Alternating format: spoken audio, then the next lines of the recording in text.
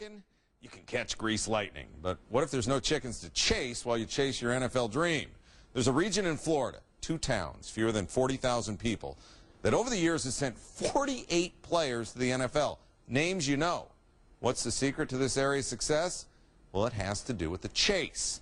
Charles Purnell narrates this story, reported by ESPN The Magazine's Eric Adelson.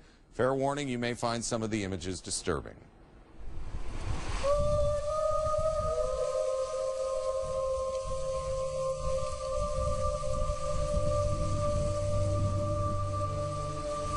Muck City, Florida. Her soil is her fortune. In these parts, there's a legend, a secret to football supremacy. But we'll get to that. Of course, Muck City is just a nickname. A gathering of 4 towns in the Everglades, 2 hours north of Miami. But you won't find the bright lights of South Beach here. Nope. Nothing but sugarcane fields. It's in the middle of nowhere, not a lot to do. There are no shopping malls to go to. There's no Walmart, there's no Target. There really isn't any restaurants. Not a lot to do at all, man. Except, of course, play football. You got to get penetration. 2-3 yards in center and get flotation to the damn ball. Don't need to run up. Don't need to run up. How are you going to stop the option? Folks out in Muck City look at football as a rite of passage into manhood. 3 high schools sit within 10 miles of each other: Pahokee, Glades Day, and Glades Central. In 2006, all 3 won state championships in their class. It's like a close-knit family. Live and die football every day, all day, every day of the year. The Friday night atmosphere at a game is just ridiculous. The talent is good. You're talking about a part of Florida where it's a blue collar area. So you usually got pretty tough kids, boys that are not spoiled, you know, boys that are used to working for what they get. When Coach Bowden says blue collar, he's being nice. For some, money is scarce, opportunities are rare, and the only chance to get out of Muck City is to play football. And play it fast. Speed is probably the one thing that everybody knows. Man, those guys from the Glades, they just got speed. That's what a lot of people say. They just got that reputation. It seems like most of the kids we've gotten out of had excellent speed. So now you might be wondering, how does such a small area produce lightning-fast football players? Well, deep inside the muck of these sugarcane fields, you'll find the secret. This is where the legend lives. We chase rabbits in order to get faster. Yep, happens every winter. They chase rabbits. Rabbits are a lot faster than humans, and in order to catch rabbits, you have to chase them. So it will help build up your speed. Running in dirt and soil, you know, kind of help because it's strengthening, you know, the leg muscles, you know, to run throughout this thick soil. Just look for the smoke rising from the field. They're burning the sugar cane to prepare for the harvest. That'll scare the rabbits out. That's where you'll find the locals, cruising in by the carloads, dust a-flying. We waiting on to see what the cane burner gonna do. If he gonna go around the back end, then it'll be a lovely day for us. But if he don't, gotta go somewhere else to try our luck somewhere else. Anthony Shepard won 28 straight games as the starting quarterback for Pahokee High. He led the Blue Devils to back-to-back state titles in 2006 and 2007. He's been out here chasing rabbits through the muck ever since he can remember. So many rabbits in that watch! You got to be athletic. You got to be athletic because they're going to zigzag, a million times.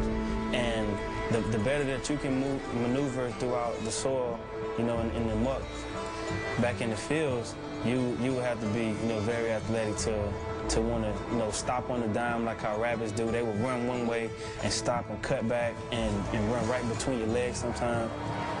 The rabbit is elusive like a running back. They make the quick cuts. It really helps me. So I compare them to the running back. If I can make the quick cuts like the rabbit does, it's going to be easy for me to track down the running back.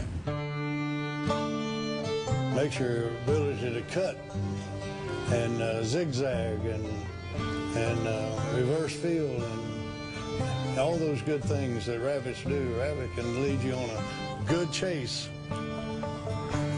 Even old Don Thompson doesn't know when the tradition started. When he arrived in Pahokee in '49, Muck City kids were already chasing rabbits. So Don chased them too.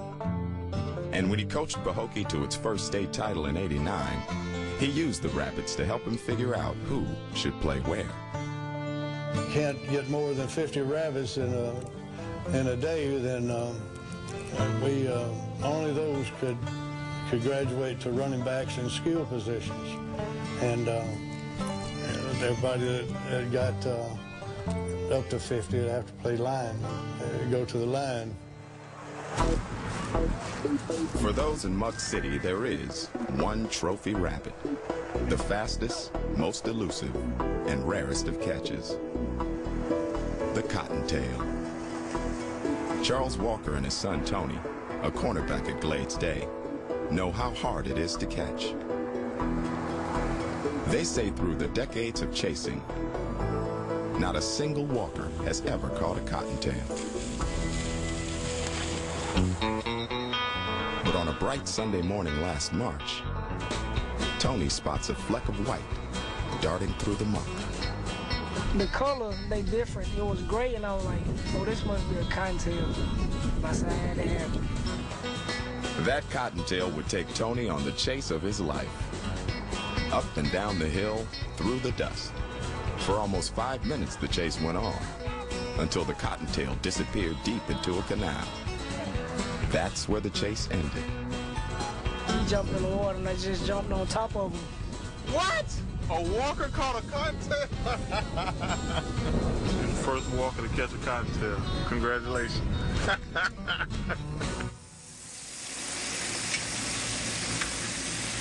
Muck rabbits go for $2 on the market. The cottontail goes for $3. But Tony wasn't looking to sell this prize.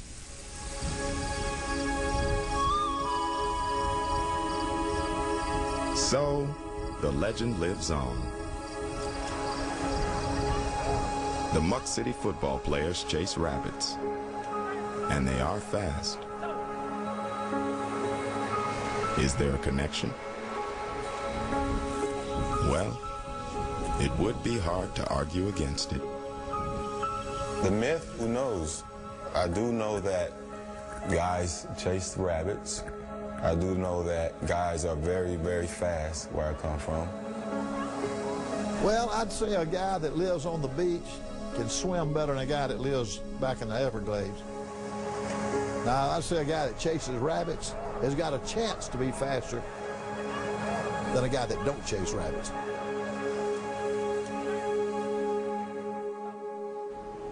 Check a football media guide from your top college football schools in Florida, and you'll see Muck City represented. As for the fellas you just met, Anthony Shepard, the Pahokee quarterback, he's going to Western Kentucky. Tony Walker, the corner from Glades Day, he's headed to Campbellsville University. One sport